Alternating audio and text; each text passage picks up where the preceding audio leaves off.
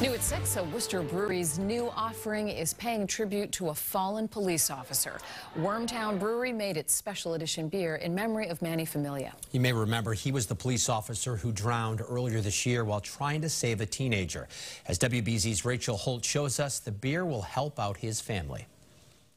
See you on the other side. Raising a glass in honor of fallen Worcester police officer Manny Familia, who died in June while trying to save a drowning teenager, leaving behind a wife and 2 children.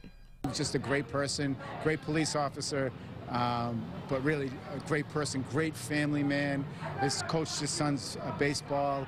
He was somebody who was always kind of instinctually wanting to help people, and that's what we saw in his brave act at Green Hill Park. Wormtown Brewery has produced charity beers for fallen community heroes in the past, and on Thursday they released Worcester's Finest in honor of Manny, donating 100% of the proceeds to the Familia Family Memorial Fund and the 267 Foundation.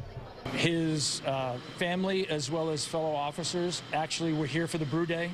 So they came and actually brewed the beer with us. They were here for canning day. They helped us put it in the cans. So it's been another opportunity for camaraderie and celebration.